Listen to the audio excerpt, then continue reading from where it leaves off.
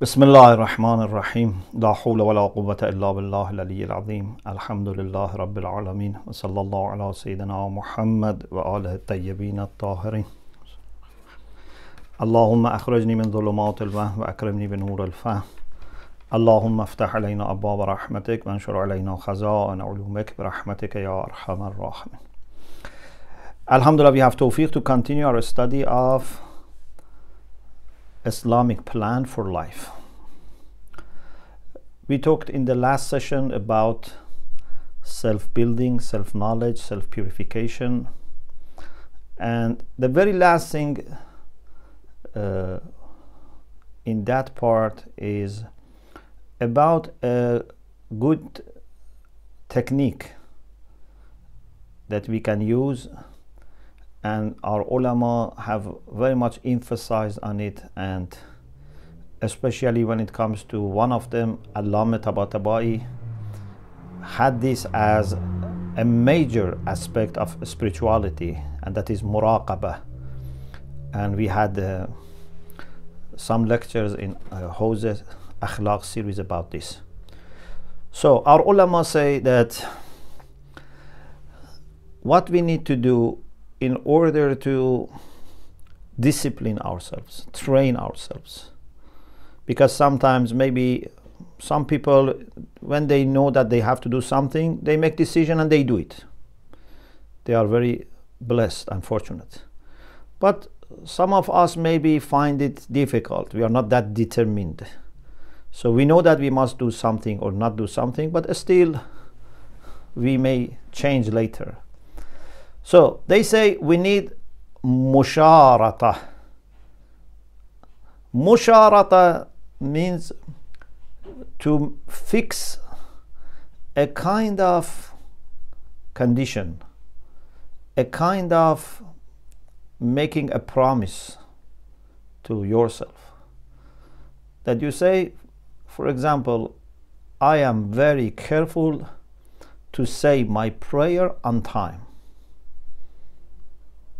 and if I don't say my prayer on time, this is going to be my penalty. Or if I say it on time, this is going to be my reward. For example, if I like something, I say, okay, it's conditional upon saying my prayer on time. Or if I don't like something, I say this is the penalty if I don't say my prayer on time. This is called Musharatah. When your nafs calculates and says, okay, if I don't cooperate, I'm going to suffer. Either that pleasure I don't get it, or that pain I will get it. It comes from penalty. Then your nafs becomes more obedient and cooperates with you. So Musharatah is before the time of the action. But then you need Muraqabah, to monitor and observe yourself during the time. You cannot leave yourself to the chances and then just later see what has happened. Muraqabah is very important. Actually, a mu'min is always monitoring himself or herself. And not just to monitor what you are saying, even monitor the process. So if something is not right, not only you should understand it quickly, but actually you should assess it before saying it so that you can stop it. Muraqabah is not just to have a camera and record every moment and then later assess. Muraqabah is more than having a camera fixed on yourself. Muraqabah means to check the process before doing something or saying something. Muraqabah means to keep light on your decisions, and unless you are sure something is right, don't decide to do it or say it. And then Muhasabah. Muhasabatun nafs means now you have to question yourself. You have to examine what you have done, what you have said, or what you didn't do, you didn't say. Imam Kazim alayhi salam said, "Laysa minna man lam yuhasib nafsahu kulla yawm." It's not one of us who doesn't examine himself, question himself, reckon himself every day. So every day, every week, every month, every Laylatul Qadr, on different occasions and different periods of time, we have to examine ourselves. Hasabu anfusakum qabla an tuhasabu. Like when you have a business, you should keep your account ready and check it before inspectors come. So these are three things that were about khudsazi or self-building that help us a lot, and our time is very limited, but alhamdulillah we have some lectures about this self-assessment and self-monitoring. You can find them inshallah. The next topic is taqwa, piety or God-fearing or God-wariness. We need two things: Iman and Amal Saleh, faith and righteous deeds. If you manage to have faith and righteous deeds in a consistent way for a considerable period of time, a condition will take form in your heart, which is called taqwa. Taqwa is not one action, one word, one experience. Taqwa is a condition that emerges in your heart when you have had faith and righteous deeds for a considerable period of time. When there is some level of permanence or consistency, to the extent that you become immune. You are not ma'soom. There is a chance that you may, be muttaqi and then you may lose it. You are not ma'soom. But taqwa is like immunity system. People with immunity system, still they may become ill.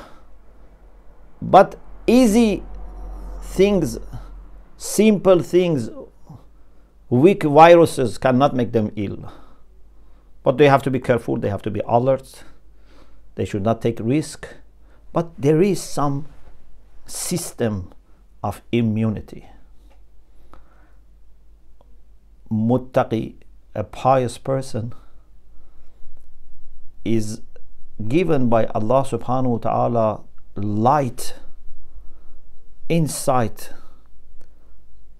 and courage to make difficult decisions, to resist against temptations, to resist against pressures, against, bribery, any kind of methods that people may use to make you act as they like. Taqwa helps you to protect yourself, to safeguard yourself. So, if we want to define taqwa, there are different ways, but maybe one way which also is highlighted in the book, but actually it's also something that we can find from hadith, is that taqwa is to be present where Allah wants you to be present, and to be absent where Allah doesn't want you to be present. Or you can say taqwa is to observe will of God with respect to His commands and prohibitions. If He has told us to do something, we should do them. If He says not to do, we should not do them. This is taqwa. So the bottom line of taqwa is not to fail doing any wajib and not to commit any haram. if you don't do some of the mustahabbat, or if you do some of makruhat, so if you don't do some of the things which are recommended, or you do something which is disliked, still you can be muttaqi. But never take any risk with your taqwa by doing things which are haram, or fail to do wajib, or things which are problematic, shubuhat, the things that are not clearly known to be halal or haram. You should not take risk. And this is wara'. Wara' means to be alert and careful by not taking risk, by not even going close to haram. How can we achieve taqwa? Few practical and you can say few techniques are mentioned in the book, of course, very briefly, because each of these can be discussed in details, and you are actually recommended to study Ayatollah Mutahhari's lectures on taqwa, which are alhamdulillah translated in Message of Thaqalain. I think we had 2 essays translated to English a few years ago, available on the website of Message of Thaqalain.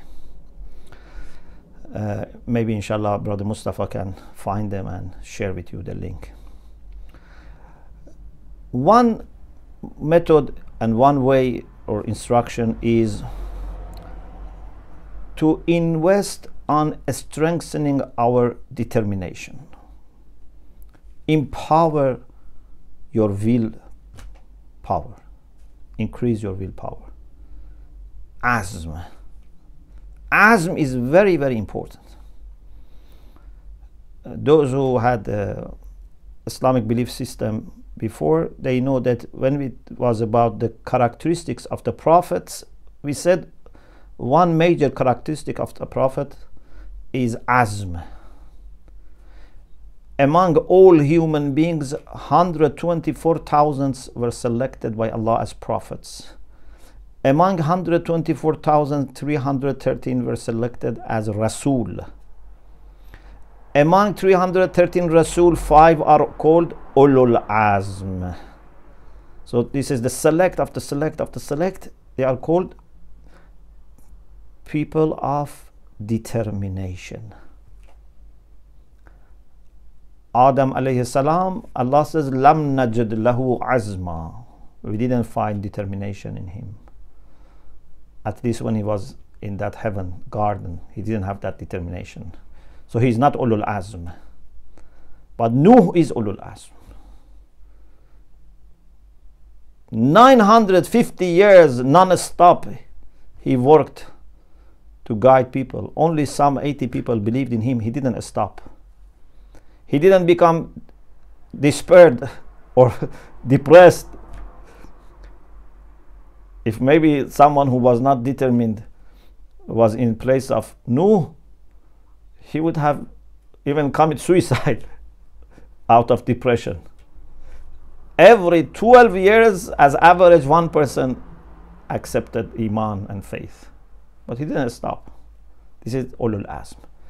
Ibrahim alayhi salam is Ulul Azm. Musa alayhi salam, Isa alayhi salam, Prophet Muhammad sallallahu alayhi wasallam. So, increase your willpower, strengthen your willpower. It's very good. Months of Ramadan is a great opportunity, but we can do it throughout the year. Be consistent in your prayer on time. This increases your willpower. I don't know if you have listened to that lecture I had in the Hawza, that in my humble understanding, the future of the world very much is going to be shaped by those who have determination. In future, the success is not a measure of money, a measure of quantity, weapons. No, not that much.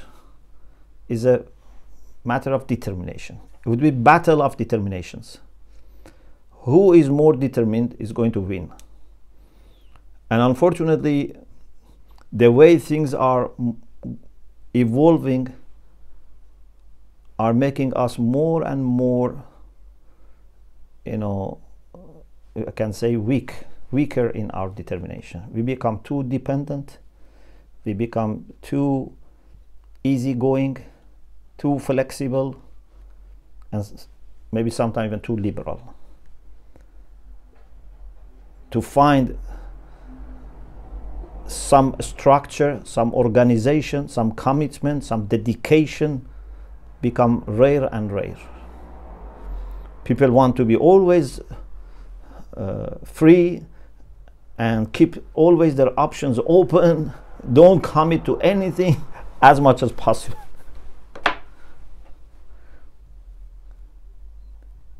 Sometimes I mention this example. So for example, say, what do you like, for example, for tonight? Maybe they don't say what they like for tonight, although they love, for example, this food, but they say, no, maybe I changed my mind. Why I should, say in advance? I will tell you later. What should we do next week? As much as possible. There is a course starting, they don't register, they leave it for the last minute. I'm not saying everyone is, without excuse, but I'm saying this is a trend. Maybe we don't know ourselves what is happening to us, but it seems that we are becoming less and less ready to commit ourselves, and therefore we become less and less reliable, because people who are always ready to go, they like as they want and they go as they want. How can you rely on them? Sometimes I make this comment, of course with some humor. I say, sometimes unfortunately the community, because there is no regularity, there is no reliability, people come like flood. Flood is sometimes coming in the places which suffer from drought. Throughout the year there is no water, but all the water comes in few days and then they disappear. Sometimes community centers are empty, then all of a sudden few hundreds people come and then they disappear. So you wonder what to do. Shall we make huge centers so that we can accommodate these people? But this is not economical. Shall we make small places? But what we will do with this community when hundreds or thousands of people want to come and there is no space? I am not blaming anyone. I'm just saying that we have to open our eyes, because sometimes we don't know actually ourselves that these are patterns that are becoming more and more regular in us. So determination, this is what we have to inshallah invest on,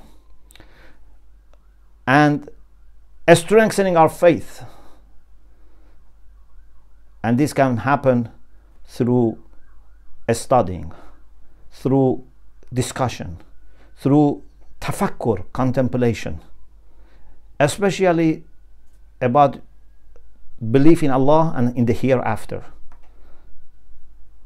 Iman billah wal yawm al akhir. Many times in the Quran these two come together, and these are key factors, so we have to invest.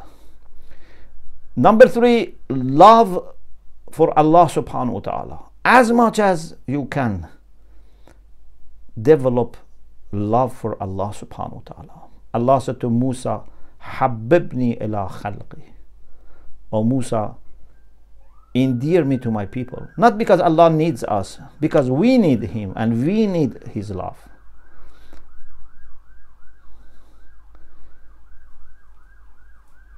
In Dua Abu Hamza we say, Alhamdulillah alladhi tahabbaba ilayya wa huwa ghaniyun anni. All praise to Allah who endeared Himself to me although He doesn't need me. Sometimes I endear myself to someone because I need that person, but Allah doesn't need us, but because for our sake. Like a teacher who endears himself to the students so that he can educate them. A doctor that endears himself to the ill people so that they come to him and take his prescription. Not that the teacher needs the students or the doctor needs the patients or ill people. Increasing love for godly people, for awliyaullah, and for people in general, but especially with awliyaullah, righteous people, virtuous people. Love for them make your heart more and more prepared to love Allah subhanahu wa ta'ala, and vice versa. The more love you have for Allah, the more you love people. Love is such a alchemy that when it comes to heart, a genuine love, even love of a mother for a child, love of a child for mother, love of husband and wife for each other, if it's a genuine love, it makes your heart prepared for love for Allah subhanahu wa ta'ala. Love for the poor people, love for the environment. Any love, if it is genuine, has this characteristic that it is free from ego, is free from selfishness. So prepare your heart to become a container for love for Allah subhanahu wa ta'ala, and vice versa. Of course, these loves have different degrees, different significance, but any genuine love is appreciated. And number 5, prayer. If we want taqwa, we need to pray. We need to ask Allah for help. And this is why in our du'as, you see, we ask Allah for help. Not to put responsibility on Allah subhanahu wa ta'ala and think that you have no responsibility. Oh Allah, help me with this, and I don't do anything. No. We do our best, but we know that our success needs His support. Even my own decisions, in order to remain firm, I need His support. I do my best, but I need His support. And this is why du'as of Ahlul Bayt are du'as of people that they were very, very active and very serious and committed and determined, but the most humble people before Allah subhanahu wa ta'ala. They were not du'as of people who were not doing anything, people of, for example, laziness, na'uzu billah. No, but at the same time, very, very humble, because they know all the success, all the tawfiq comes from Allah subhanahu wa ta'ala. We have then some discussion about outcomes of taqwa. I say it very quickly because we want to also answer some questions. One is, with taqwa, Allah gives you distinction, ability to discern, furqan. In tattaqullah yaj'al lakum furqana. If you have God-wariness, Allah will give you something by which you can discern, you can understand what is right, what is wrong. You know, we many times make mistakes when things become mixed up. When things become mixed up, when things are, rushed, and you don't have clarity, you make mistake. To be clear and distinct are very much needed, and taqwa helps you by giving furqan, that helps you to make things in their own order, right order, to separate them, to distinguish and make proper decision. Another thing is that taqwa enables us to have some knowledge that are not available to ordinary people.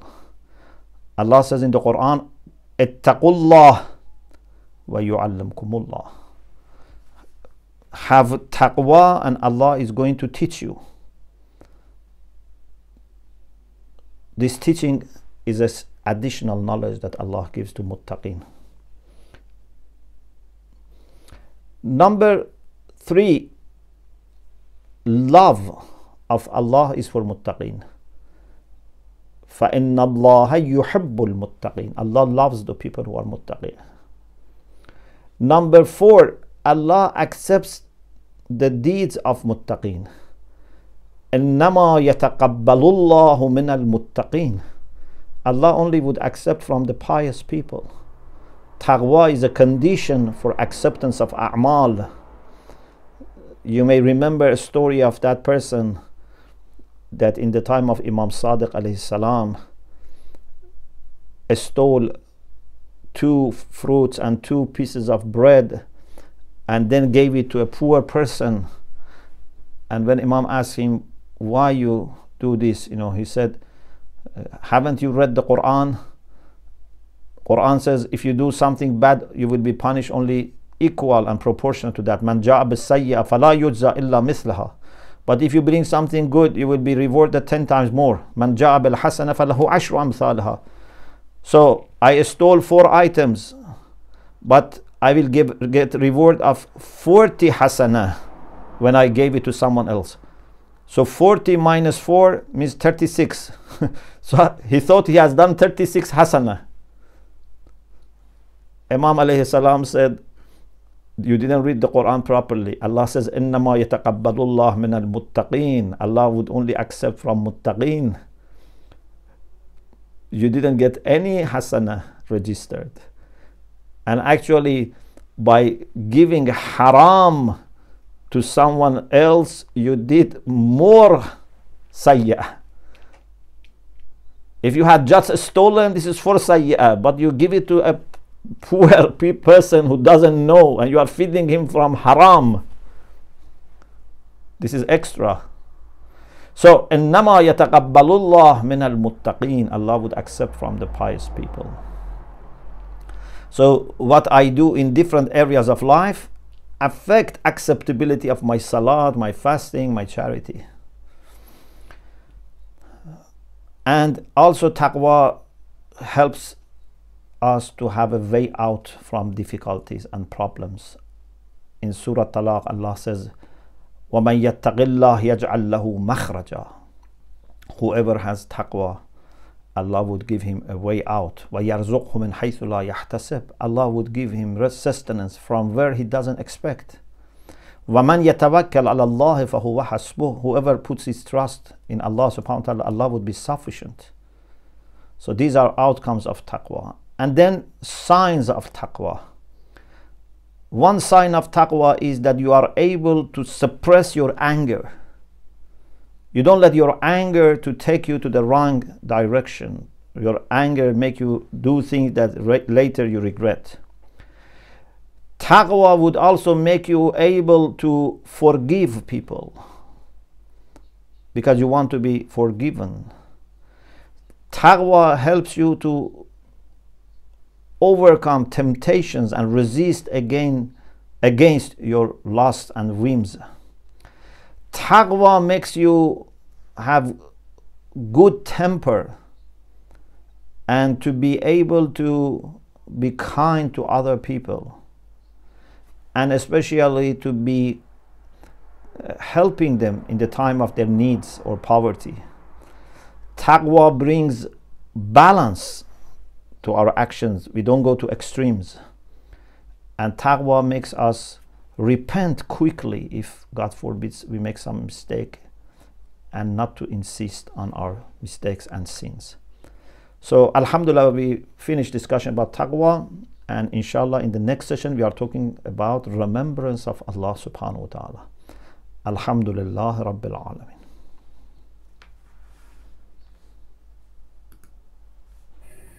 Allahumma salli ala Muhammad wa ala Muhammad. Thank you very much, Shaykhna, for an excellent session once again.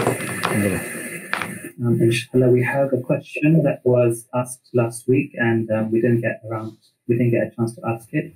It is linked to the hadith class, but also linked to racism and prejudice, which is discussed later in this book.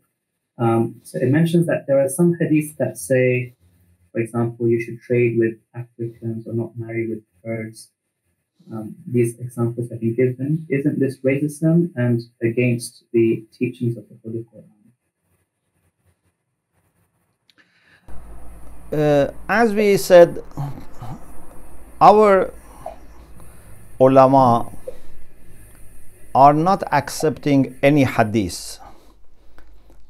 First, we have to verify the chain of narrators. And then, after that, we have to check them against the Quran. even if a hadith is coming from a reliable source, but it's against the Quran, Ahlul Bayt say throw it at the wall. Sometimes hadiths were said in the times of taqiyya, sometimes hadiths are misunderstood. So it's not easy to make sure that hadith is authentic, and to make sure that we understand the hadith properly, and to make sure that this was not said in a particular context. As far as Islam is concerned, there is no place for racism. It's very clear. There is no place for discrimination. But it is possible that, for example, people are recommended to marry to the people who are closer to their culture, or not to marry to people that they don't know about them, they don't know their language. And this can change over time. Nowadays, for example, people are very much mixed. They understand each other, or they have common language. But still, even today, it might be advisable to say that marry with the people that are closer to your culture, to your language, to your religion, or to your mazhab, denomination. For example, we can marry to non-Shia Muslims. But do we advise people to marry non-Shia Muslims? There's no problem at all. But it can create problems, maybe even for that person is not good, It's not that, for example, because we are Shia saying this, even if we were Sunni, maybe we would have said the same thing, that you must be alert about all the complications of marriage. Especially sometimes, if two Shia marry and have problem, still they can keep it inside the community. But for example, suppose a Shia marries to a Sunni and then they have problem, then becomes problem between two communities. Sunni, Shia of the city fight each other because of these two individuals. So, no place for racism or discrimination, but cultural similarity or differences are also to be observed. Situation of the time, context, all these things are to be concerned, but no racism.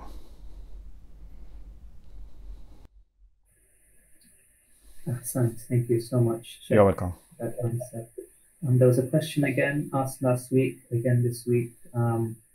I would just remind everyone to try to keep questions related to the two subjects. Inshallah, we'll try our best to do as much as we can. It says, please can you explain the difference between practical Akhlaq and practical Irfan? Is one of them a prerequisite to the other? Practical Akhlaq and practical Irfan are very close to each other, and in the course on Introduction to Islamic Mysticism, actually Ayatollah Mutahhari explained this, that theoretical Irfan is close to philosophy, but practical Irfan is very close to Akhlaq. Actually, if you remember, or some of you who had studied self-development, we said there is one current in Akhlaq, which is mystical Akhlaq. Some books of Akhlaq are mystical. So there is close connection, or you can say at least some Akhlaqi books and scholars, their approach is very much practical Irfan. But some, no. They, for example, just to give you an example, some scholars of Akhlaq, they are not looking at Akhlaq as a gradual process, as a certain hierarchy of stations. So this is not mystical approach, because mystical approach is gradual and is hierarchical. Mystical approach emphasizes on having a mentor, and mystical approach emphasizes on freeing your heart from anything other than Allah subhanahu wa ta'ala. Other akhlaqi approach are also there. They may end up with this, but they may not start with this process of graduality. So there are similarities, but you can have more diverse approaches to akhlaq than practical Irfan. Excellent. Thank you very much, Sheikh. You're welcome. I think we are just hitting Salat time here in London, so it seems a good place for us to leave the session, and inshallah we look forward to next week's session. There is a request after today's session for Sheikh and everybody to please recite a Surah Fatiha for a marhum who passed away in Canada today. For him and for all of our marhumin, inshallah we can do that as soon as today's session is over. And I'm not sure, Sheikh, do you have any last word you would like to say for today? No, we just remember this marhum and all marhumin. Also pray for all people who are ill. And unfortunately, we have people who are ill here. And also Sayyid Jawad Shahristani in Qom, Wakil of Ayatollah Sistani, he is also ill. So we pray for all the ill people also to have, inshallah, quick shafa. Yeah. Thank you very much, Sheikh, and everybody who attended. Thank you. May Allah bless you. Inshallah, we look forward to the session next Wednesday. Inshallah. Thank you very much. Thanks so much. And maybe also those who have not got the Islamic Plan for Life, contact the admin, because alhamdulillah the books have arrived, so you can contact the admin to arrange your copy, inshallah. Yes. التماس الله.